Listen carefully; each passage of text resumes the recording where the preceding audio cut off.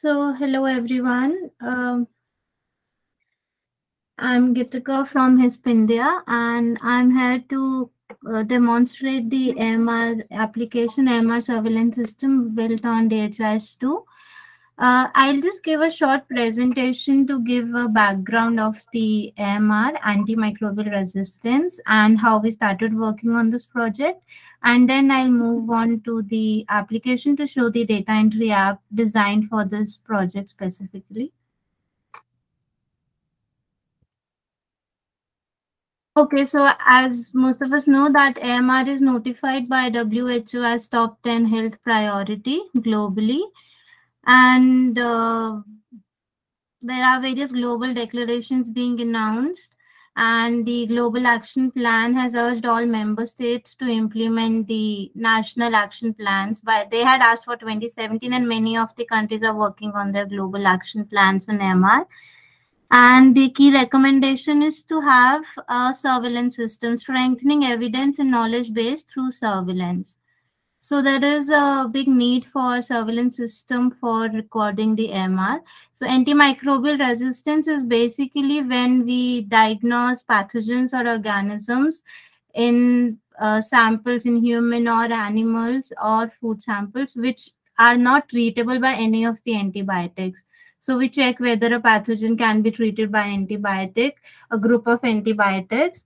And we are seeing that many of the antibiotics have got resistant to pathogens. So we are not able to treat those infections, leading to high rates of AMR and leading to deaths because of the inefficiency of treatment.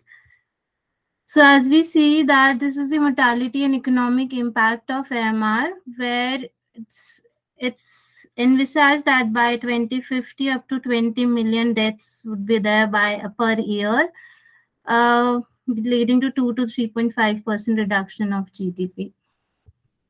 And so this is the figures of deaths that will be attributable to AMR by 2050, in which we see that the major chunk would be 10 million deaths would be by AMR. Estimated with the resistance being increasing to antibiotics. So our study is to see whether at the lab setup, what is the antimicrobial resistance, so that we could accordingly help the hospitals in making their antibiotic stewardship policies to decide on what antibiotics should be given when to the patients to reduce the resistance. So in India, there are a network of facilities, 25 facilities under ICMR and NCDC, which are reporting the surveillance data. But there is no system for reporting this data. So somebody is doing it in Excel, some are just compiling annual data, due to which we do not have any evidence-based patterns to see the MR prevalence. We do not know the consumption patterns for antibiotic, and we do not know about in the hospital what are the hospital-acquired infections due to the antibiotic resistance. So we've designed this AMR surveillance system, which we started in October 2018. And it is built on DHIS2, in which we report, manage, and analyze the surveillance data in two ways.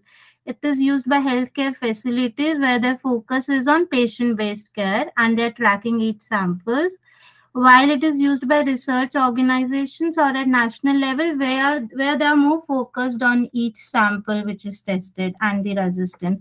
So in both ways, the analysis of the data can be done sample specific and patient specific.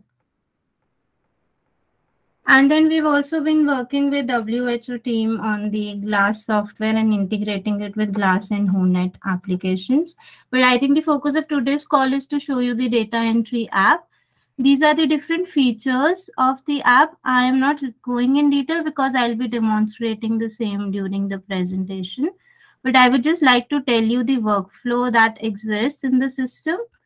So once the user logs into the application, he sees his hospitals. It is at the lab setup. The user who's sitting at the lab will register the patient by entering his demographics, and then he'll collect the sample from the patient which needs to be tested.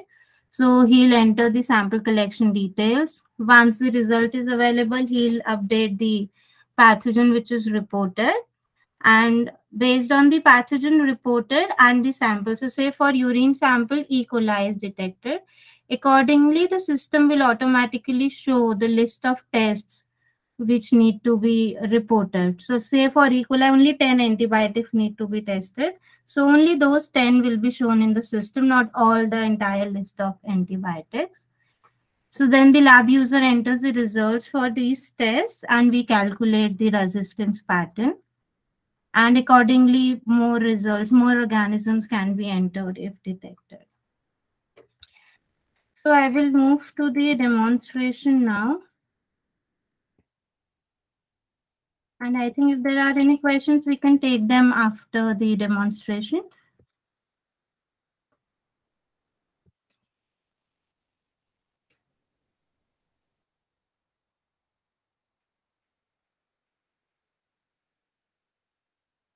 Is the DHIS2 screen visible?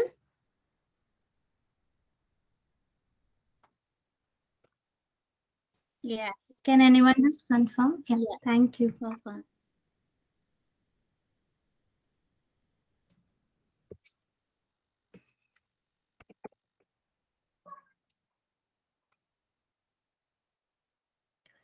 So this is the data entry app, AMR data entry patient overview app. And the same thing which is done as in the records entry and all of that can be done in tracker capture also. But to ease out the data entry process for lab technicians, because there'll be different screens that they'll have to see, enroll to different programs simultaneously, which is difficult for them to then enter the data. So we have designed this app to make users data entry easier. During the demonstration, I'll show you what are the steps which are being reduced through this app to make the data entry easier for the user. So in this app, on the first page, we have added some working lists. So whenever a lab technician adds a new record, he can see if after adding the record he still needs to enter the result. It will be available in this queue. Once the results are entered, organism is detected, the antibiotic testing takes about 2 to 3 days, and after 3 days the results will be entered for that case. So then he could just filter out in the pending antibiotic results and look at the patients for whom the antibiotic results need to be entered. Antibiotics result received is for clinicians, wherein they could see the records for which entire testing is completed. So for clinician, it's important to see just the complete record. So they can see those in this list. The same is done for Android also. So clinicians, while visiting each patient in the ward, can access their lists in the handheld devices and update their notes. This is the follow-up option given because at times it will be a long list and the clinicians might want to come back to a patient again. So they could just mark or unmark for follow-up here. This is mainly through the Android that they are able to do it because they are using the Android devices. And then for the samples where no pathogen was detected, it was not infected, they'll appear here as sterile samples. Now to add a new record, I'll go here. All of these are metadata in DHIS2. So we're using form names in the app. These are the attributes which we see in the first section. So this is the enrollment page in DHIS2 terminology. So once I add these details, the patient will get registered to the sample testing program in the application. So I'm giving a registration number. I'm just adding the mandatory fields for now.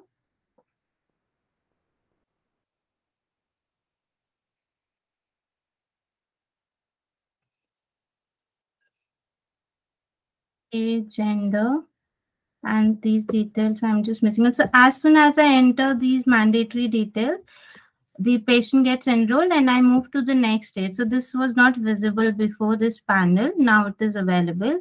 So this is one of the stage in the sample testing program where I need to enter this date of sample collection. And my other fields will appear. So in terms of DHIS2, this is my event date, and then I can see the data fields. To modify this page, I could add or remove fields from my program stages, and accordingly, they will be updated in the section here. So I'm again filling in the mandatory fields, the department of the patient.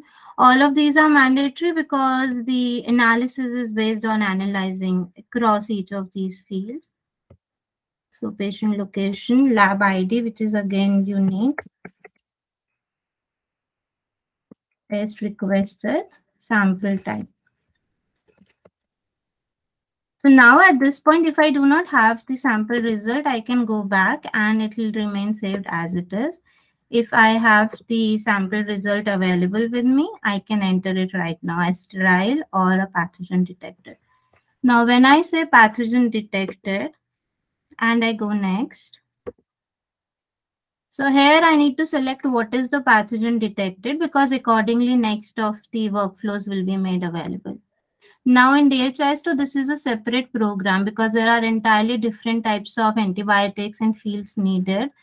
But for user, it will be very difficult to go back and then search for the program and then again select, enter the same fields again. So we have kind of made this app wherein directly from the sample testing, they can now go to the specific pathogen which was identified. And now I can select from this list of pathogens. So say if I select this one, these details are automatically filled from the previous section of the sample type and lab ID. The location department is auto-filled. Other fields I can fill as available. And now because I selected Enterococcus fecalis in the urine sample, so then I can see the list of antibiotics which need to be tested for this pathogen. So these are the suggested antibiotics to be tested. I see two sections, DD and MIC, because these are two types of tests which are done. Some labs have MIC machines, some do not have those. That's a higher kind of machine. Some have DD, which is disc diffusion, which is the conventional method, and they are entering. So now if I add any result here, you see this color coding, this is for resistant, intermediate, or susceptible. So 30 means this antibiotic is susceptible and this can be given. Sorry, green means it's susceptible.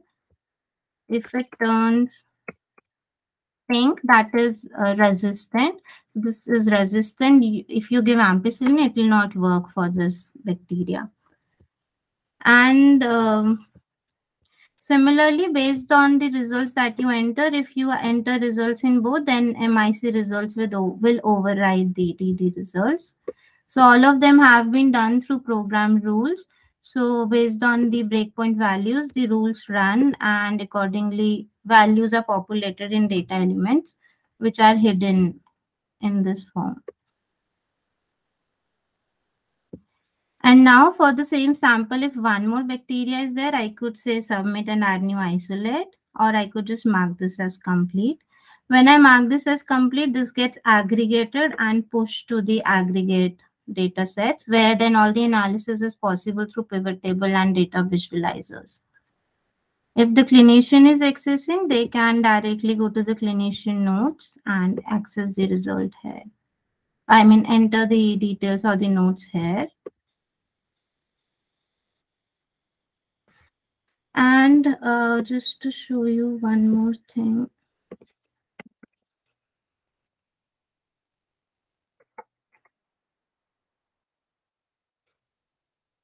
Because I did not mark this complete, I don't yet see an option to see the report.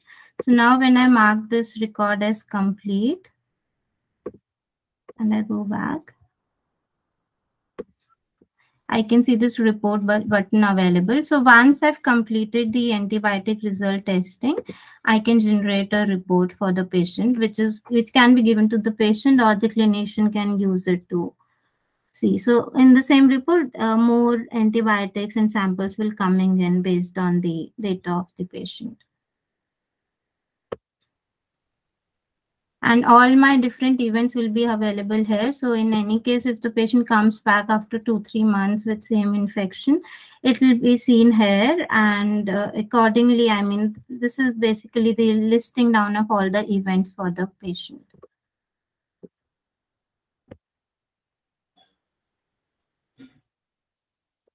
And just to quickly show you in the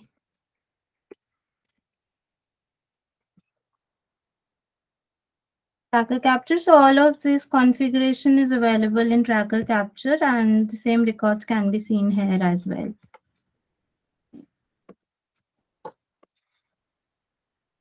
Do you want, I mean, do you just want to see this, or do you want me to show some dashboards or something, so you could let me know?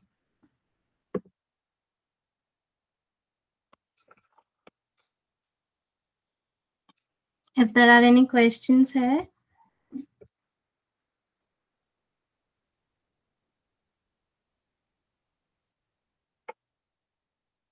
Show your dashboard. Gitika, can you hear us? Yeah, yes, John. There is some few questions. Just one second.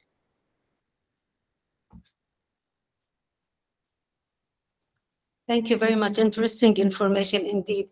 I want to ask you like few questions, and maybe I will discuss few things with you regarding AMR reporting on glass. Do you use, does this system enables you to extract information and to upload to glass on a priority pathogens? Does the system enable you to create antibiogram at the hospital level?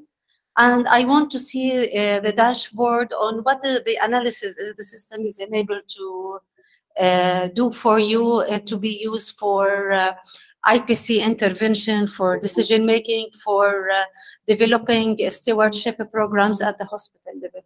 Thank you. Okay, thank you. So I think for glass, we had made the reports which are required to be uploaded on glass. So all of them have been designed and available, but there are discussions ongoing with WHO team, because there was no, this was last year, and there was no development interface available for glass, so we could not import them and test, but they are in the same format which is given by the glass site to prepare the reports.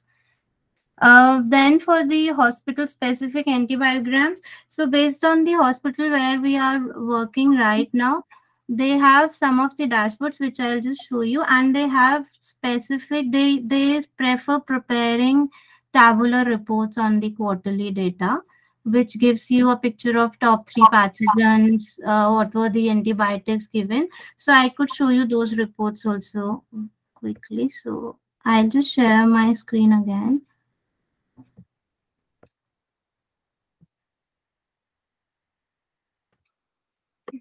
These are some of the dashboards. I'll just log in again.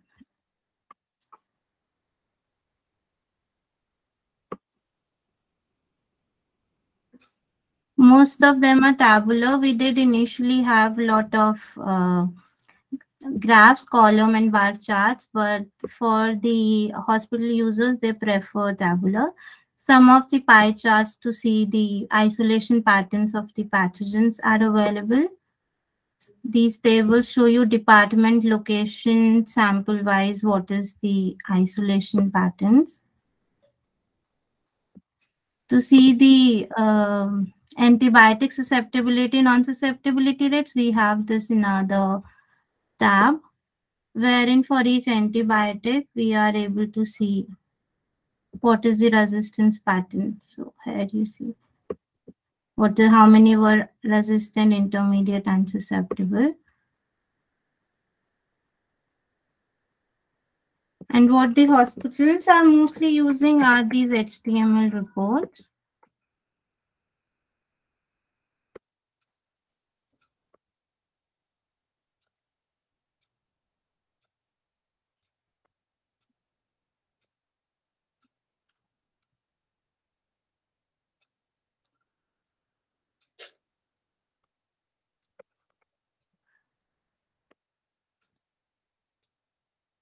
which give us a picture of the total number of isolates done and what were the susceptibility patterns. So they see both the percentages as well as the numbers.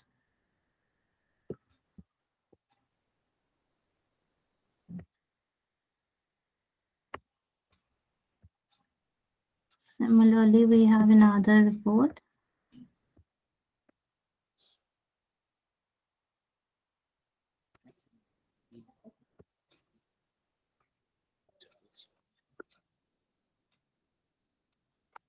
Here we have the top isolates along with the antibiotics, the location where the patient came from, and then which is the group of antibiotics that they belong to. Yeah, similarly, we have these organism-wise and antibiotic-wise reports also.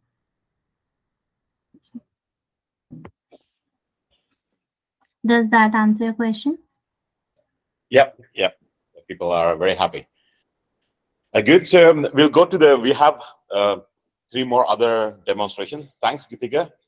If you want to know anything about AMR, like there are HISP developers from here, you can just ask them, get the contact details so that like they can answer all the questions.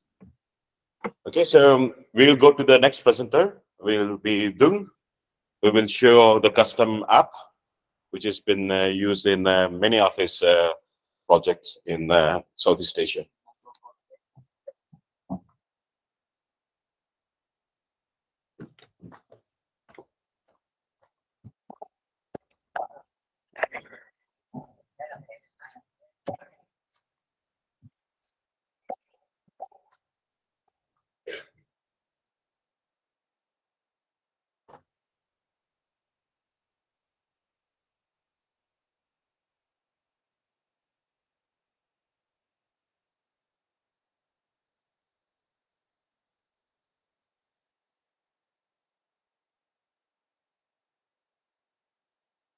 Hi, good afternoon, everyone. I'm going to introduce myself again. My name is Dũng, a technical lead of HIP Vietnam. So today I'm very happy to introduce to you some of our apps. Let us go to the content. So today we are going to present 3 apps. The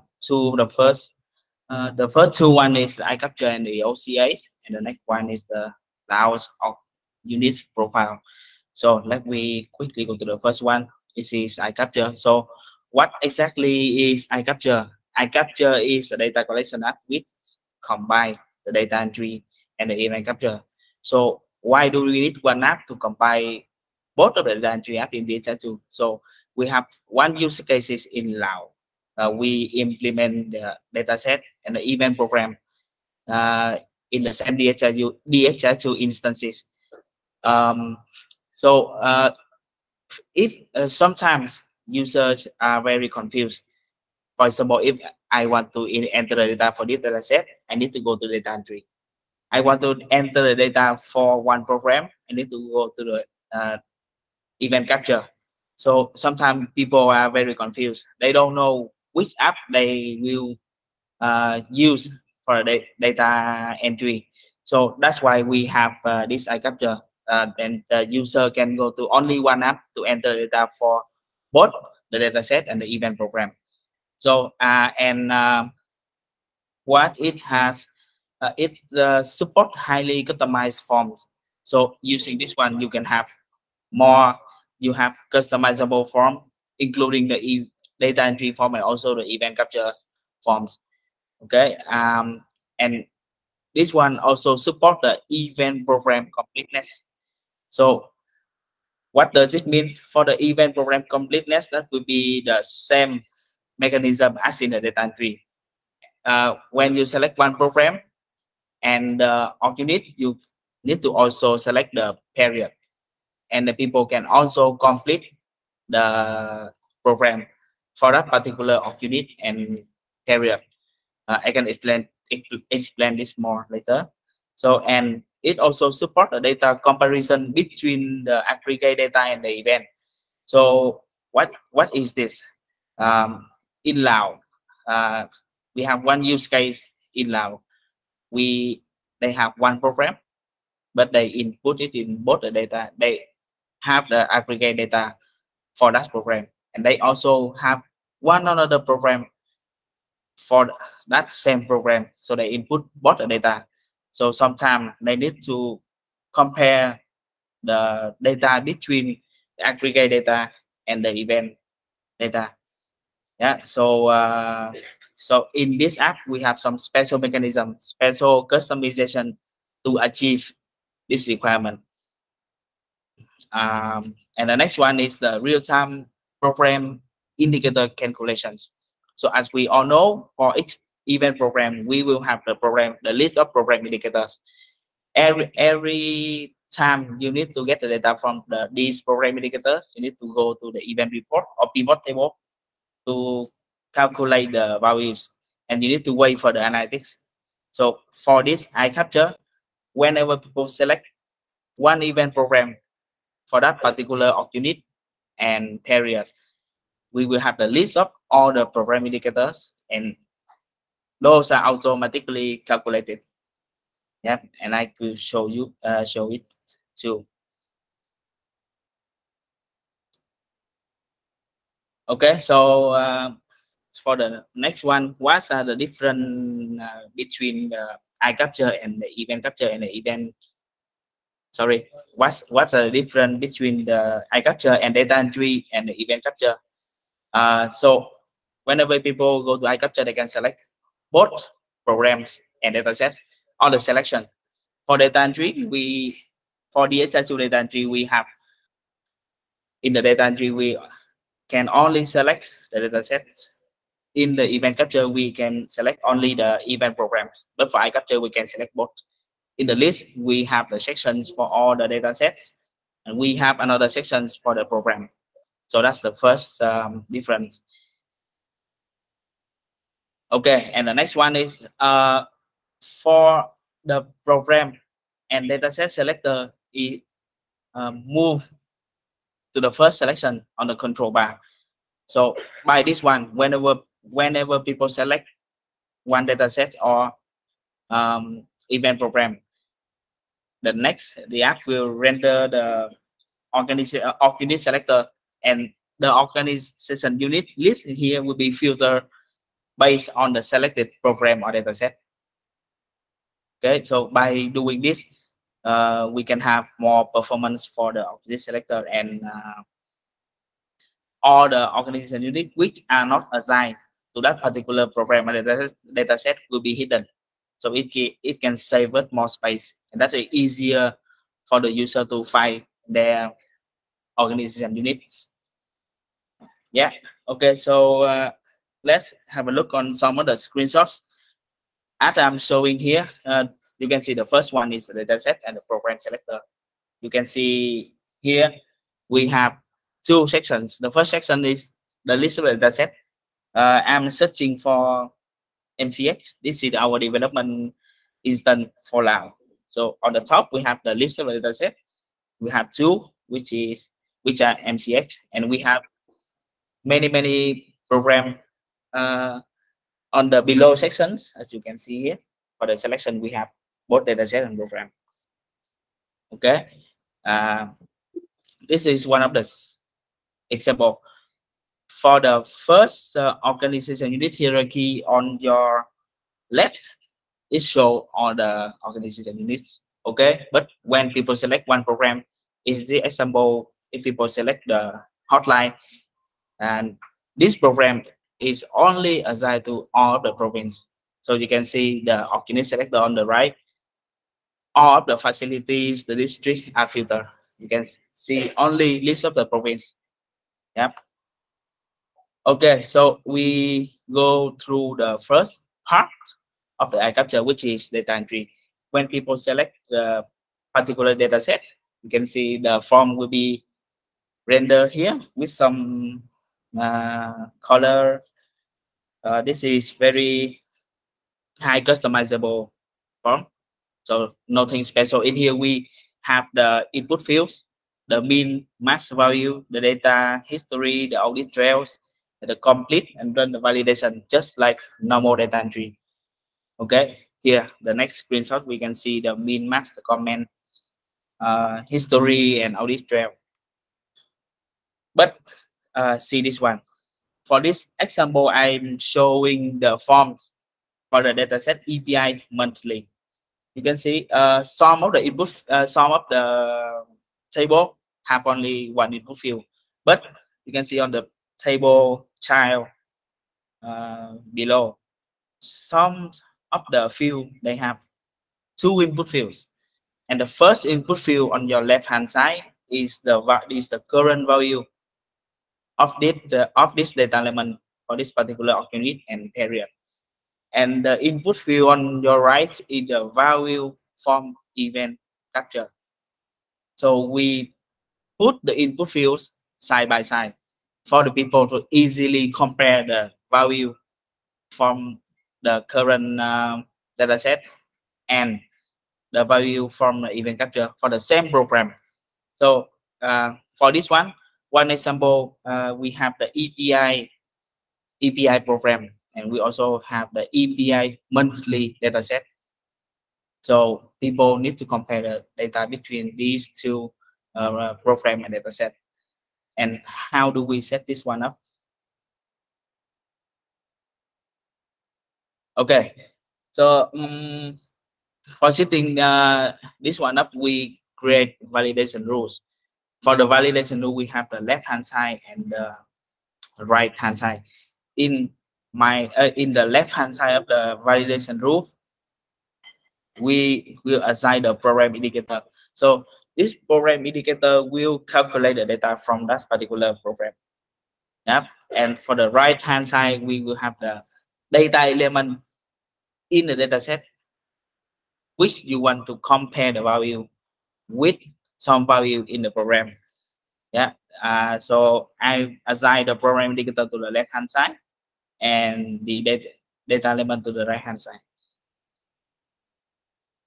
Yeah, that's how we make the linkages between the data element and program indicator. So basically, the value from the program, from the event program, will be calculated based on the program indicator, and we need to link that program indicator to the data element that you want to compare with. So that's the whole point. Yeah, we move to the next part, which is the event capture. So whenever people select one event program, here you can see this is the first screen. Yeah, on the left hand side, you will have the indicators for the particular period and organization unit. So this list of program indicators are the program indicators belong to that particular program. It will be all listed here, and you can see on the right column we have the value. So all the values here are calculated real time using the data from all the events for that particular program, for the selected organization unit, and for the selected period. We will calculate the values for these program indicator using that. So that should be helpful for the data entry person. And on my right hand side here, we have the list of the events for that particular unit and period for that program. And on the top we have the register event button and also the complete button. Yeah. So that's a very special thing here, that when people select the program, we also have the period selector. As we all know, the period selector is only available in data entry app in the HSU. But here, when people select the program, we also have the period selector. Yep, that's how we implement the completeness for the event program. And we can also have the complete button on the top. Yeah, and how did we set this up? Yeah.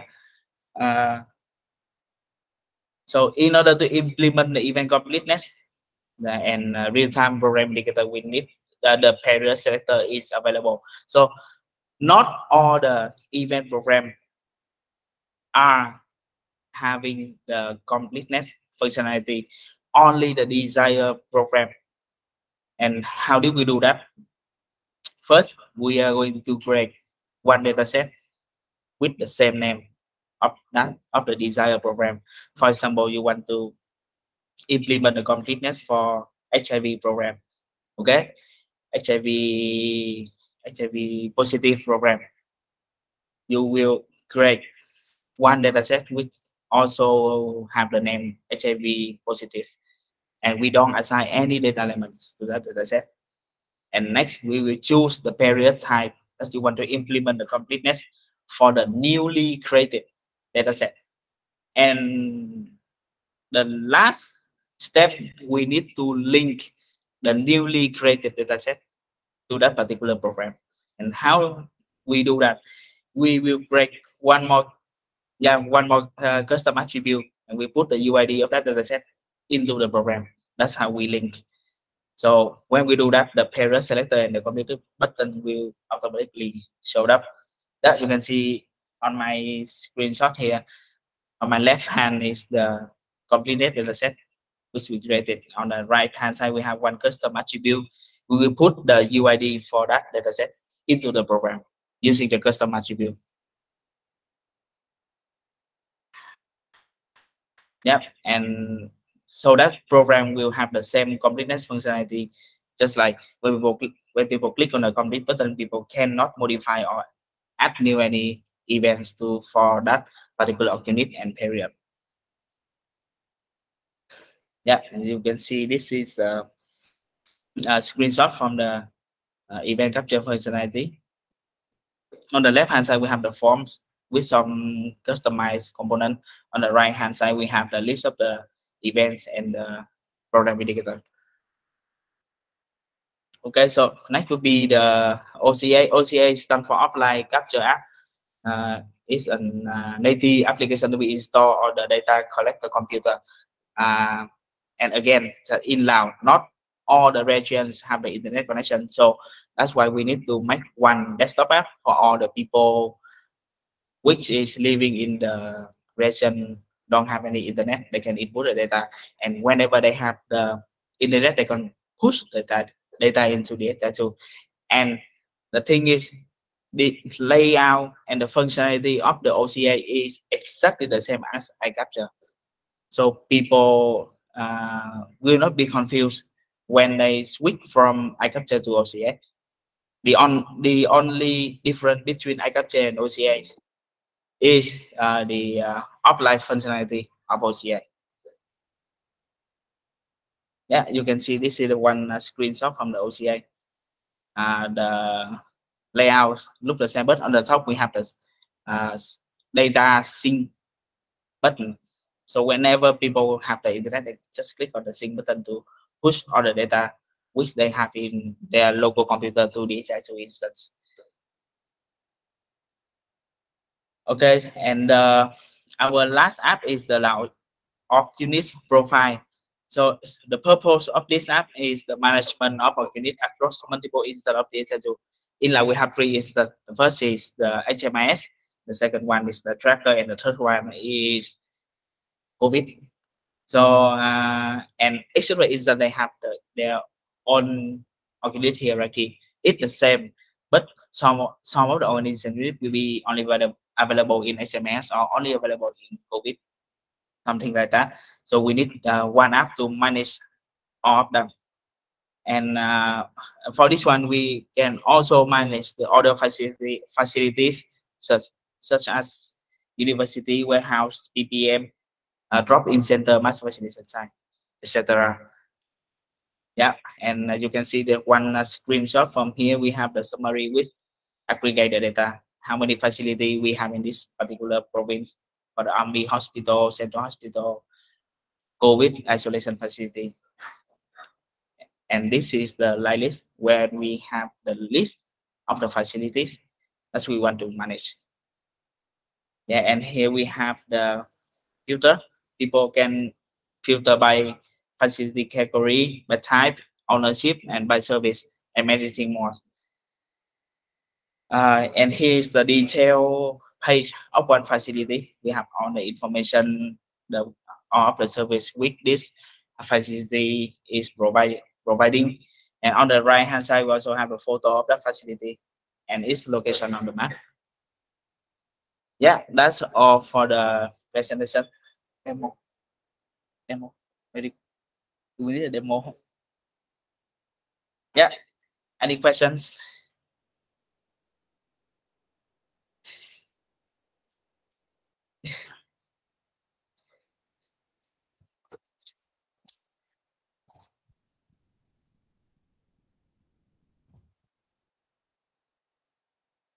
Yes.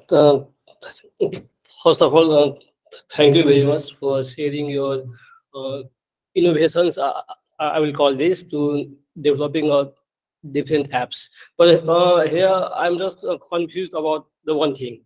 Since we are using tracker capture to capture each events, and here we have the same data elements based on which we have developed program indicators. And then at the same time, we also develop the data sets, which is updated monthly. So since we have a tracker chapter on all events, I think we can summarize all the data from the program events to show the monthly data or the periodic data. Then by taking that rule, why the users need to update the same data again every month? Actually, this was this was like before, like where they had the full list, because some people are assigned to do the event data, which is daily, and it's done by completely different people. And then the monthly HMIS form is filled by HMIS people, and the event data, the EPI people are doing the event field. So what was happening was, like, we used to get 2 figures at the national level, and then just say, why are we getting 2 figures? And we told, why are you entering this data? We already have all the event. No, that's EPI, but HMIS people have to enter the data. And then to solve this problem at the actually for the health worker level, at the facility level, what would you say? You can enter all this data and complete the button.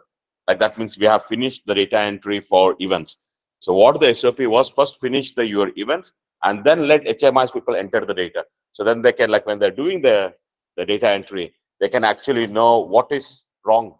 So we are accepting both the data, but like then they know, okay, there is some problem in this things. They haven't sent us the latest data. So then they can cross-check with their EPI team. That was the reason why we had to include this one up. Because before, like we also just say, if we have event data, we can push this data inside. No, that's completely different. Because it's HMIS is HMIS user and EPI will be entered by EPI user. That was the reason why we had to create this one. Any other questions?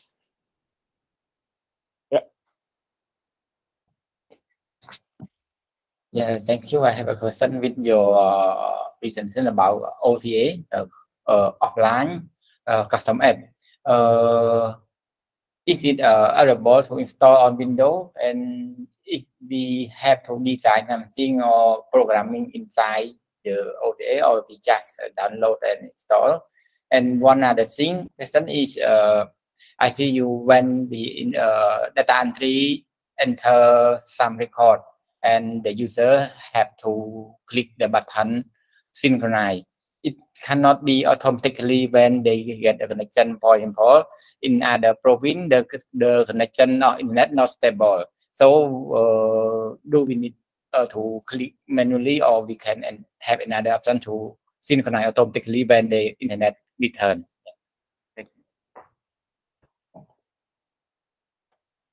Yeah, thank you for your question. For the first one, whenever the people install the OCAs on their computer, it will be run on both Windows and Mac and Linux also. So the first thing they are going to do is to just sync the metadata from the HR2. So that's the first step.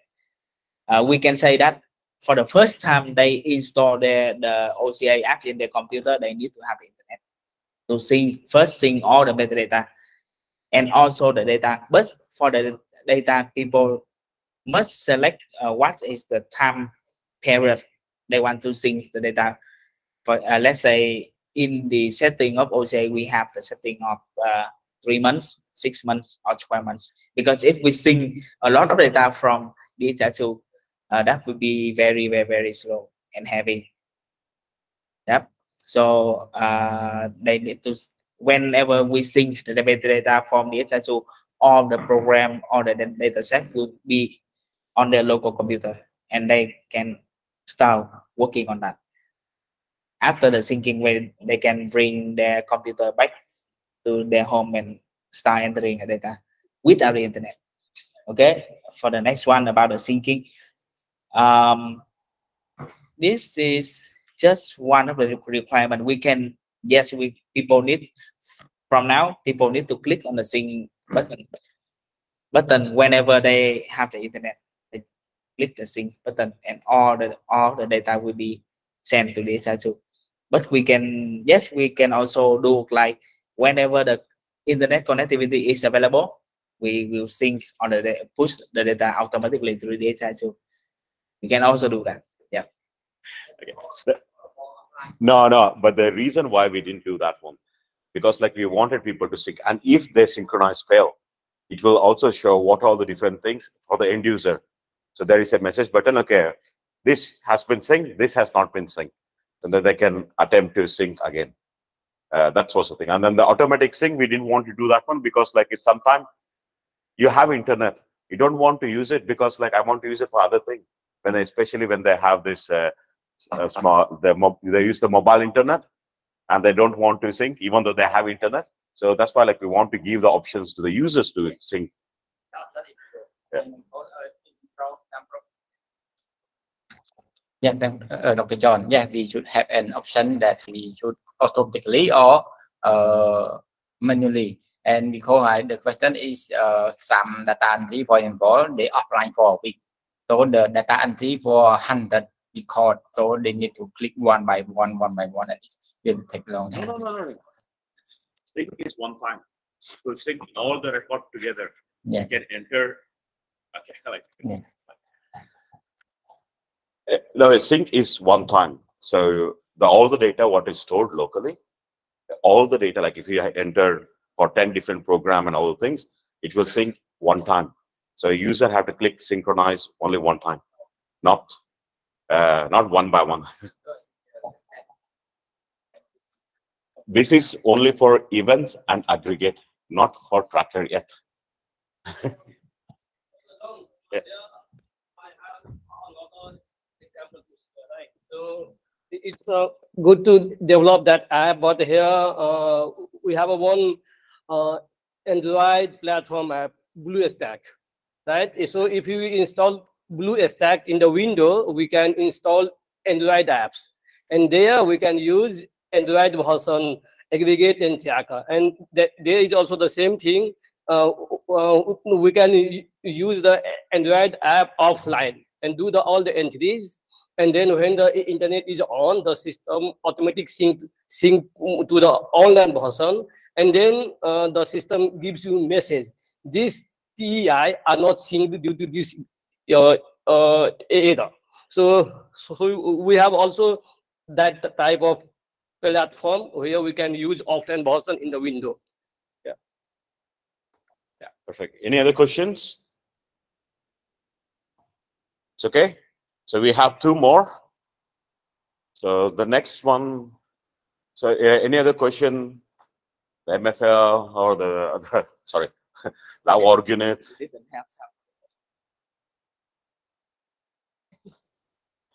Okay, so the next one is from Sri Lanka. Chatura, are you presenting?